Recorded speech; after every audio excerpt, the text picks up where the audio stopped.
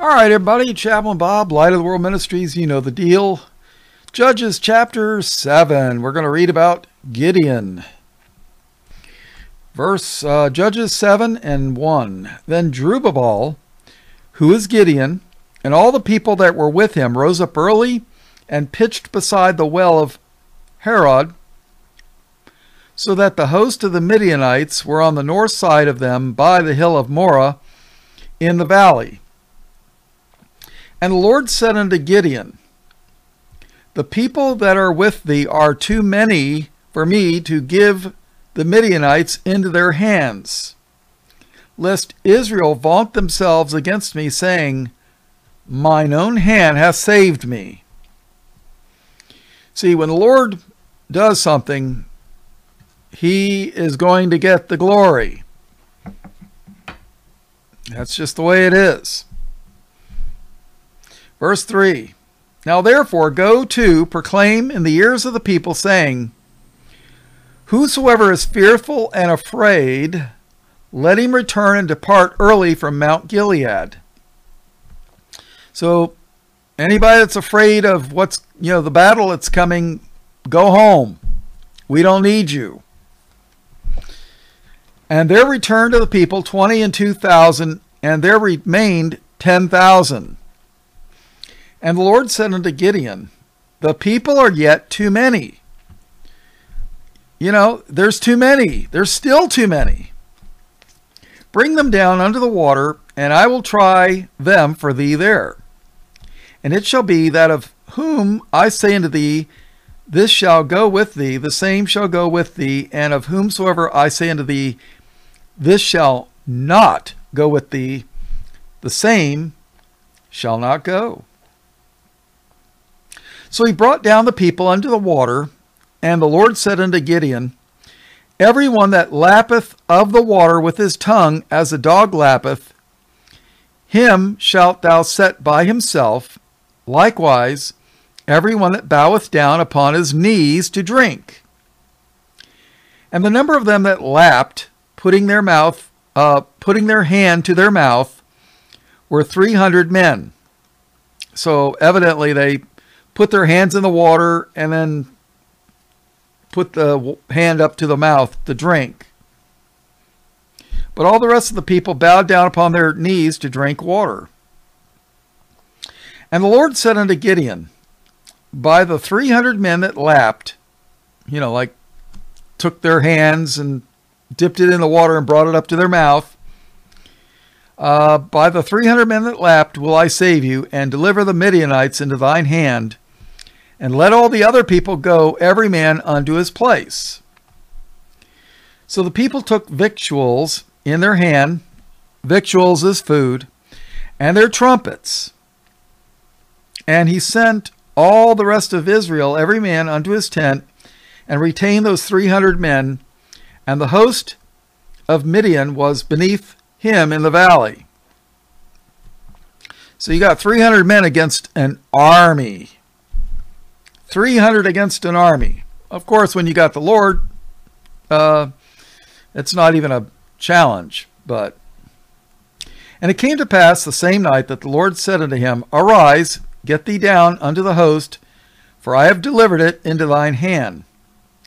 But if thou fear to go down, go thou with Phurah, thy servant, down to the host.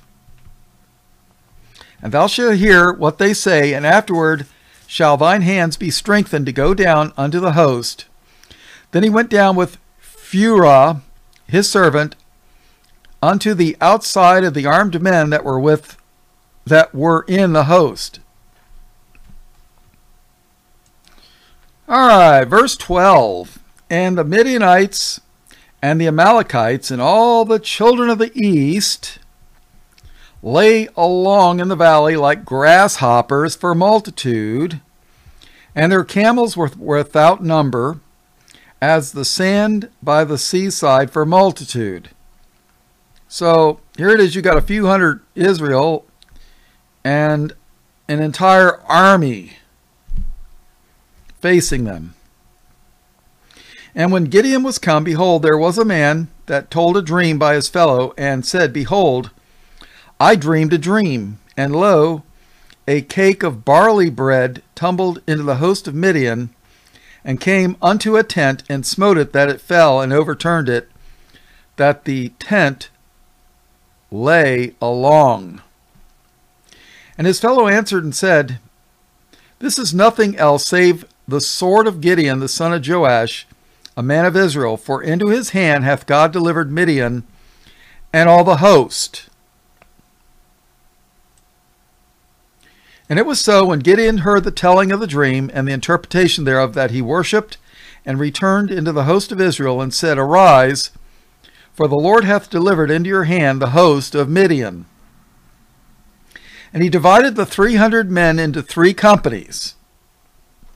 So you got 3 groups of 100. And he put a trumpet in every man's hand, with empty pitchers and lamps within the pitchers. And he said unto them, Look on me, and do likewise. And behold, when I come to the outside of the camp, it shall be that as I do, so shall ye do. When I blow with the trumpet, I and all that are with me, then blow ye the trumpets on every side of all the camp, and say, The sword of the Lord and of Gideon. So Gideon and the 100 men that were with him came unto the outside of the camp in the beginning of the middle watch, and they had but newly set the watch, and they blew the trumpets and brake the pitchers that were in their hands. So here it is. When you're in the military, you have a watch at night, or all daytime too. And there's only a certain amount of time that each watch is. A watch might be for 2 hours or 4 hours. And then you get relieved, and then somebody else, comes on duty to take your place. So they had just switched the guards. That's what it means, newly set the watch. And so if you got 3 groups of 100, they're probably in kind of a pyramid formation. Each one at the top and 2 on the sides, lower sides, kind of like in a pyramid shape. So they're going around this army. So they blew the trumpets, and they broke the pitchers that were in their hands. 20. And the 3 companies blew the trumpets and brake the pitchers, and held the lamps in their left hands, and the trumpets in the right hands to blow withal. And they cried, The sword of the Lord and of Gideon! And they stood every man in his place round about the camp, and all the host ran and cried and fled. And the 300 blew the trumpets, and the Lord set every man's sword against his fellow, even throughout all the host. And the host fled to Beth-shittah in Zerath, and to the border of Abel-Meholah unto Tabbath. And the men of Israel gathered themselves together out of Naphtali and out of Asher and out of all Manasseh, pursued after the Midianites. So evidently, when it means that every man's sword against his fellow, it means that everybody grabbed their swords, and the Midianites, and because I guess it was dark, they start fighting with each other. They're not fighting against Israel, they're fighting each other and killing each other. In the military, they call that friendly fire, because a friendly bullet can kill you just as dead as an enemy's bullet. It happens a lot more than we would care to admit, but it happens. They start shooting at your own people or killing your own people. Happens all the time. And Gideon sent messengers throughout all Mount Ephraim, saying, Come down against the Midianites, and take before them the waters unto Bethbarah and Jordan. Then all the men of Ephraim gathered themselves together and took the waters unto Beth Barah and Jordan.